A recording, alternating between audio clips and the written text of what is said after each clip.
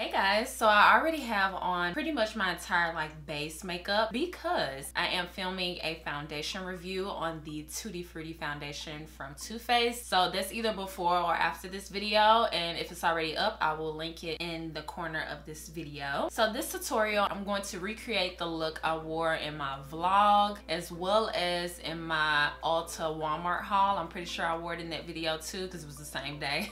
And you guys requested a tutorial on the look, which I was shocked at because I didn't really think the eye look and the lip color went together, but you guys really liked it. So I'm going to show you guys how I got that in this video. So I'm going to start by priming my eyelids. I know I'm looking all over here versus at you guys, but yeah, I'm going to prime my eyelids first with the Sigma eyeshadow base primer. You guys know I use this in pretty much all of my videos. It's a really good eyeshadow primer and it helps the eyeshadows look true to color.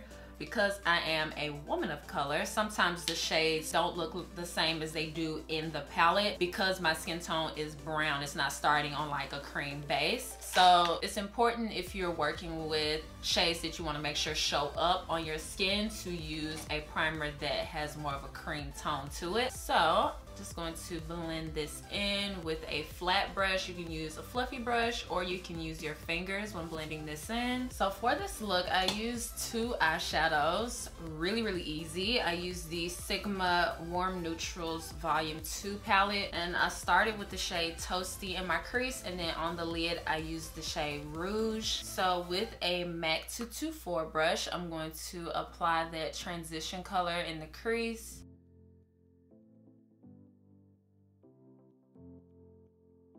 And then I'm going to take this blending brush from Dose of Colors. It's kind of dirty, but it's the same brush that I used for this look. And I just applied that to the lid. And the reason why I applied it with a blending brush was so that I'm able to kind of press the shadow on and then right after that be able to blend it without switching brushes. It just kind of puts two steps in one.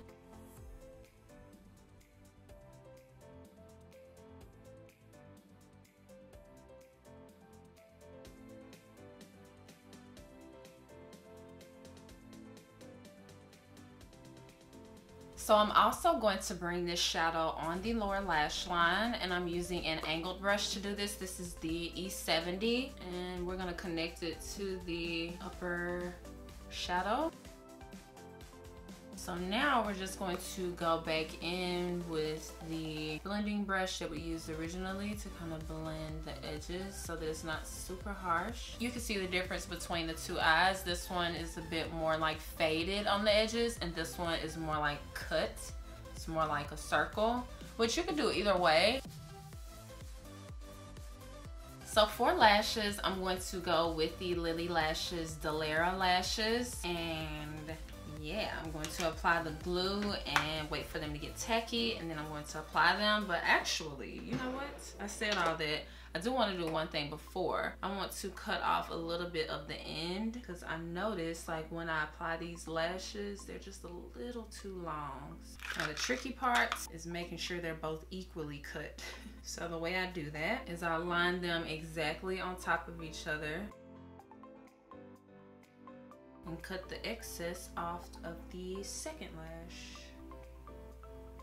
Boom. So the lashes are on, and now I'm going to apply a little bit of mascara. I'm just going to use the Lancome Monsieur Big mascara, and I'm going to apply it just kind of running the mascara tip off my lashes, kind of clump them together. Really, these were not the lashes that I used. I just wanted to use a different pair today, just in case you were like, those look different. They are different. So for bronzer, I'm going to go in with just the NYX matte bronzer in the shade Dark Tan, one of my go-tos. And I did use the Fenty Beauty Matchstick, but I didn't show that because I did that in the review, so you guys knew that I used it, but you'll see what I'm talking about when you see the review. So for blush, I'm going to go in with the Kaja Beauty. I don't know if that's how you pronounce that. I'm going to use the shade Saucy today. And the way this blush works is you unscrew the top, and there is a heart stamp, and then you open up the bottom, and then the product is in the bottom, and then you just press the stamp and apply it on the cheeks. going to take my blush brush and kind of blend it in. It matches exactly with the eye look. And now I'm going to use a highlighter from the same line. I'm trying this out. I never tried this. This is the Mochi Glow, and it is in the shade Luna. So this is like more of a buildable highlighter. Once you get enough on the face, it looks good. Okay, so I'm loving this look way more than when I first did it. But I'm going to add the lip now. And I'm lining my lips with Chestnut from MAC. And then the lip color, which was a pretty strange choice, but I went in with Freckle Fiesta from Fenty Beauty. And then kind of tapped it into the lip liner. And then I'm just lightly spraying that just so the highlight blends in. And that was the Badescu facial spray. This is the Aloe, Cucumber, and Green Tea. So this is the finished makeup look. Thank you guys so much for watching this tutorial. I also wanted to say that the giveaway winner from my Q&A video has been selected. I forgot to let you guys know in the video right after I posted that, but I did put her name in the description box, and she has been notified, and she already has the gift because I'm doing this in the future and I mailed it off yesterday.